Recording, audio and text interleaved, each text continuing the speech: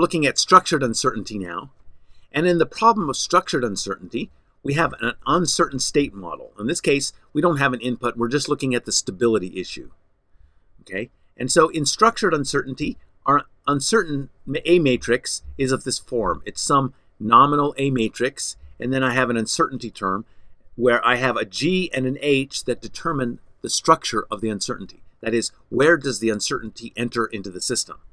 So our delta is our uncertainty, and we can define, for example, the set S such that S is the set of uncertainty matrix that have their norm less than 1. Okay, so it may not be obvious that that's what this is saying, but this is the norm. So the largest singular value then must be greater than or equal to this, and so clearly the norm must be greater than or equal to this. So how does this kind of uncertainty arise? This kind of looks kind of specific. How do I get something constant and then something that has the uncertainty term associated with it? Well, here's an example. Suppose we have a tractor-trailer system.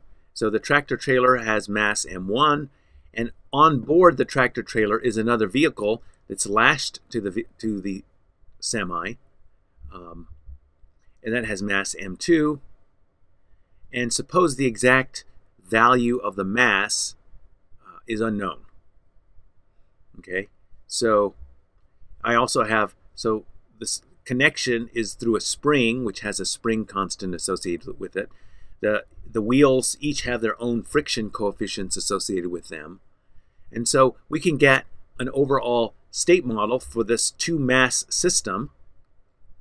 Okay, and we can go through and show that it has a differential equation that looks like this. X dot is equal to AX plus BU, where A and B are both uncertain in this case. So A is equal to A naught plus G delta H. B is equal to B naught plus G delta C. So notice that the G here structure is the same for both A and B. Okay, and delta is of magnitude less than or equal to 1. So this is, we can set up a problem like this and end up with a system. Notice that we don't have just a state model, just the state. We also have the input occurring in this system, and so this is the form that it takes, and this is derived in the examples section. So we'll leave it for that. Just let you know that this has a model that looks like that. All right. So given this uncertain state model, we have defined this set, and so an important question is, under what conditions can we say that this system is stable? Okay, so we know that the uncertainty is less than or equal to 1, and so clearly whether this system is unstable or not depends a lot on the G and the H. Okay, so, but how does it depend? How do we actually assess whether or not it is stable or not? So, well, we know that Lyapunov theory can be used to prove stability, and so it turns out the uncertainty system is stable for all uncertainties with norm less than or equal to 1 if and only if there exists a positive definite P that satisfies this linear matrix inequality. And so what I'd like to do is actually go through and prove this, and I will prove this, but not here. We'll save that for the proofs video. So, but basically, I get a linear matrix inequality, and if I notice this guy looks an awful lot like a Lyapunov type term, but then I have terms that involve the G and the H. The G and the H play a role in the structure, the uncertainty of the structure. Okay, and so so notice that in order for this overall matrix to be negative definite, I need this to be negative definite, and then I need the Shor complement of this to be negative definite, which is all of this stuff plus this transpose times itself, and all of that need to be negative definite. So that corresponds to this A naught at least being stable. If it's not stable, none of that, the rest of that stuff is going to happen. So clearly, the nominal system. Okay, so the nominal A naught is the nominal system. That's a system when we have zero uncertainty. Okay, you have zero uncertainty, and so clearly, if this nominal system is not stable, then the uncertain system will not be stable. So we can see all of that from this inequality. So for structured uncertainty, for an LTI system, the stability of a system with structured uncertainty can be established by a linear matrix inequality.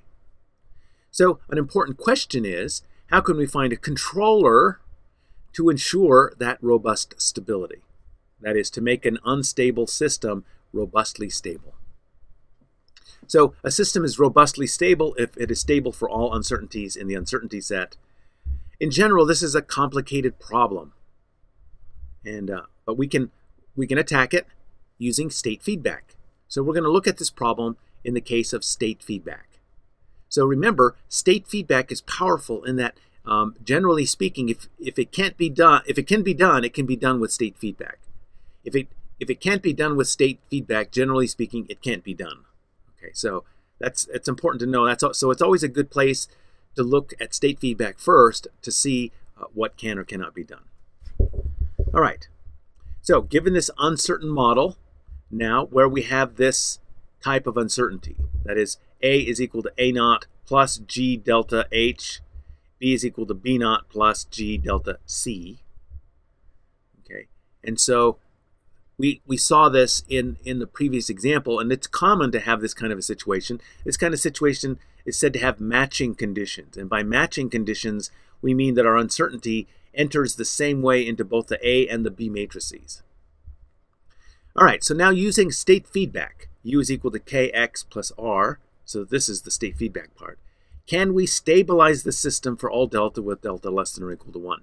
So clearly, there needs to be some kind of stabilizability condition in the system, but it's not at all clear how. And if you notice, we don't just have A and B, we have uncertain A and uncertain B. So it's not just the A that's uncertain, it's the B that's uncertain also. And so when we look at this problem then, we have a fairly complicated problem. So it turns out we have this structured uncertainty theorem. It says, the uncertain system can be stabilized for all delta in the uncertainty set if and only if there exists a positive definite P and a matrix Y that satisfies this linear matrix inequality. And so you can see that both P and Y appear in this inequality. Okay. In this case, the state feedback gain with K given by this will work. So in this case, we have if and only if condition. So the system can be stabilized for all delta in the uncertainty set if this inequality is satisfied.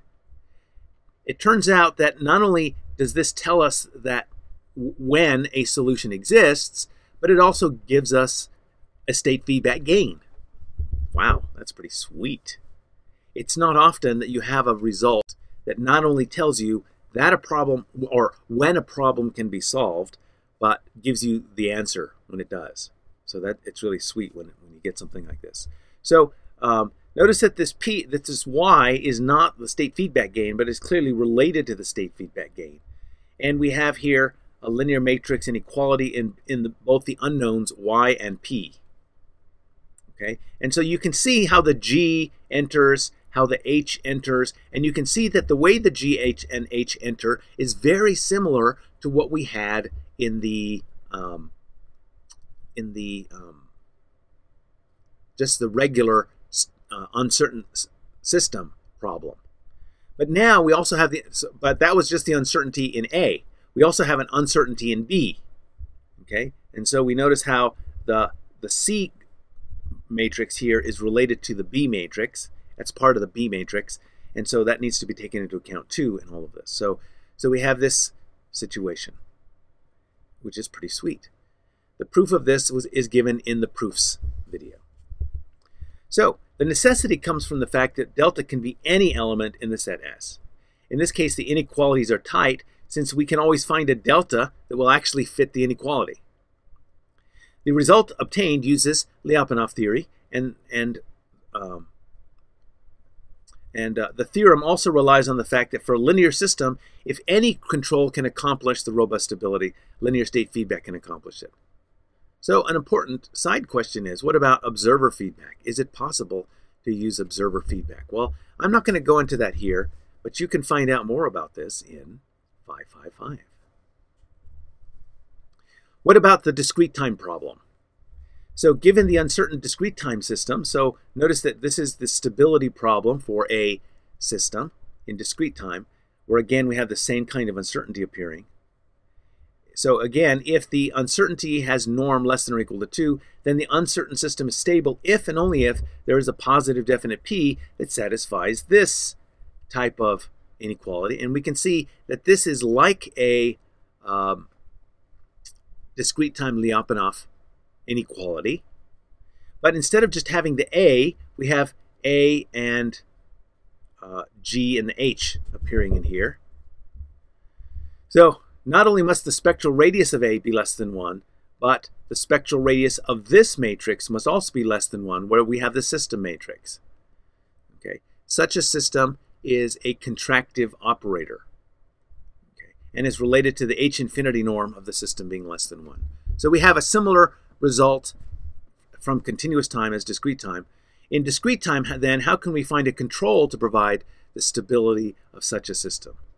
And then we can try state feedback as for the continuous time problem, but it turns out in discrete time the problem is a lot more complicated than the continuous time problem. So, if you want answers, tune in to EE552.